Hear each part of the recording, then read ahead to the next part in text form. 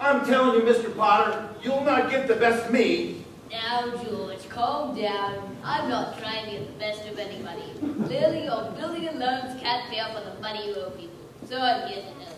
Come work for me and then everything will be alright. I can give you the money you need to keep you in jail. Never. I'll never come work for you, Potter. You're just an evil old man who wants to rule this town. George Bailey was the sort of man that everyone loved. He was the town's hero. He saved his brother from an icy death when they were just boys. He stayed home with his parents until his younger brother could get home from the war, giving up his dreams to travel. He kept the town together and united during the stock market crash. He was a man who seemed to have it all together. But George found himself in a situation where all hope seemed lost. In fact, everything seemed lost. Crazy Uncle Billy lost a set of money that was supposed to keep things afloat. And sometimes, even the best of men have their breaking points and need to be reminded about the most important things in life. Confound it. Why can't I do anything right? George, what's the matter? Nothing. Who's playing the piano? Can't she learn a different song? But Daddy, I'm practicing for the Christmas party. Humbug! What was that, dear? Oh, nothing. I was just listening to another story. Never mind. Where was I? Oh, yes. Nothing ever goes right for me. I'm going to go run around in the snow and be miserable and think about how horrible my life is. But George. So, George wandered around in the snow and darkness, Got into a fight, crashed his car into a tree. And finally came upon a bridge. And a A thought. thought? a thought crossed his mind. I could just end it all right here. It could be all over. I wouldn't have to worry about anything anymore. I wouldn't have to feel regret or disappointment. People wouldn't have to put up with me and wouldn't have to let anybody down anymore. We've lost all our money. My family hates me. Mr. Potter's going to have me arrested because I can't pay on a loan. I'm going to lose everything. Might as well just... And just as George considered ending it all, there was a big splash in the icy water below. You know, there are days when we feel like there's nothing left to do but to give up. Like we shouldn't have gotten out of bed that day. That maybe the world, well, would be better off without us. Enter Clarence the angel. Now George, Being the honorable man that he was. jumped in to save Clarence, who had jumped into the icy water below. Well, what did you go and do a thing like that for? I did it to save you. What? You jumped in first. Well, you were going to jump in, so I jumped in first, and that helped you change your mind. Oh, I just wish I'd never been born. Wow, you get right to it, don't you? Good talk. Good talk. All right, George Bailey, since you're so miserable and believe the world will be better off without you, I now declare you never been born. Oh, now you're just talking crazy. Never been born. Sheesh. Who do you think you are, an angel? Actually, he was. Actually, I am. Hey, wait a minute. What's going on? George, remember, you've never been born. This is crazy.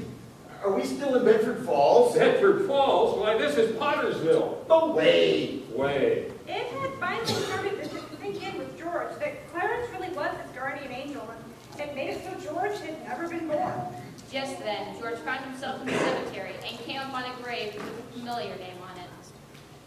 Wait a minute. This is Harry Bailey. That's my brother.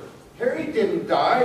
He went on to save a whole transport of soldiers in the war. No, all those men died, George. Harry never saved them because you weren't there to save him when he fell into the lake those years ago.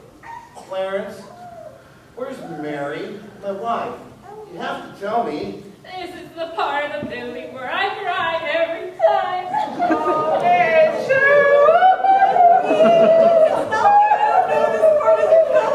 Hey, can you pull it together? We're kind of in the middle of a scene here now. Now, where were we? You have to tell me. George found Mary closing up the library. She was an old maid. Hey! Well, that's what the story says. Closing up the library, Mary, an old maid. Really? Did you have to say it again? You made me lose my place. Where's that? There it is. George is shocked when he sees her and tries to convince her that she is his wife. Mary, don't you know me? No! Why are you screaming?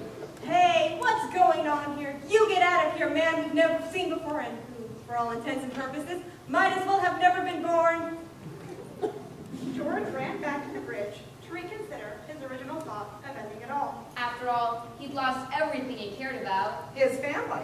And his, well, yeah, that was about it. He loved and cared for his family. Well, he loved his town and all the people in it. They were his family, too. People are what mattered most to George. Not money or possessions. He cared about making a difference in people's lives. Dear God, please let me live again. I just want my life back. Please let me live. George, you better come with me. I've been looking all over town for you. But you know me? You know my name? Of course I do, George. Come on. Well, Merry Christmas. So George ran home to his wife and children, not caring anymore that he would probably be thrown in jail because Mr. Potter wanted George arrested.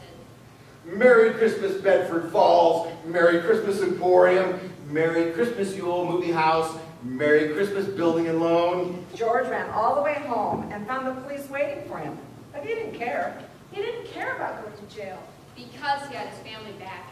But not only that, people were flooding his house from all over town to show their love and support for George. And George and Mary Bailey lived happily ever after.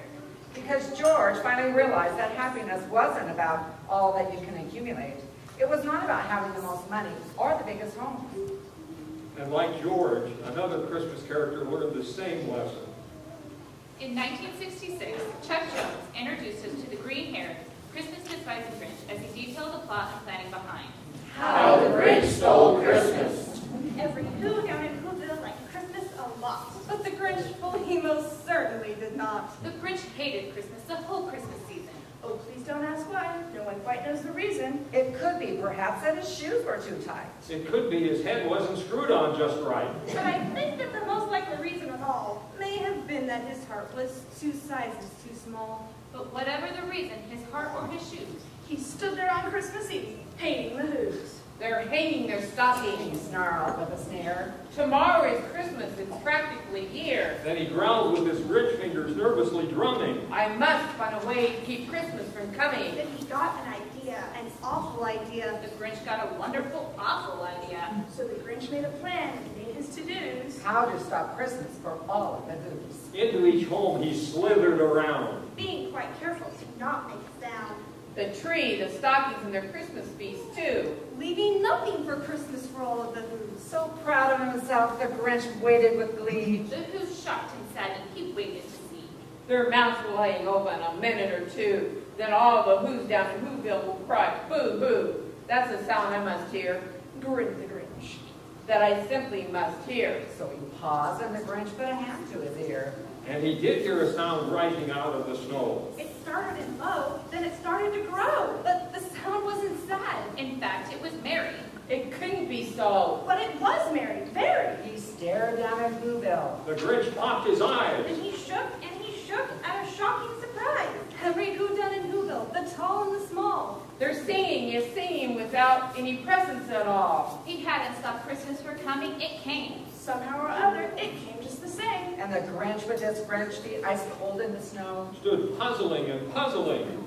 How could it be so? It came without ribbons, it came without tags, it came without packages, boxes, or bags. He puzzled 3 hours till his puzzler was sore. And the Grinch thought of something he hadn't before. Maybe Christmas, He thought. means a little bit more. And what happened then? Well, in Whoville, they say. The Grinch's small heart grew 3 sizes that day. So what can one take from the short Christmas rhyme? So many lessons, but in this short time. Christmas is not about presents and bows. Christmas is not about whether it snows. Christmas is not about the most tinsel tree. Christmas is not about a perfect turkey. But the Grinch was right. It's about something more. Christmas is all about who you live for. God sent his son, an amazing Christmas bird. His son came to save you and those on this earth. So be like a Who and celebrate more. Than the things of Christmas you can get at the store.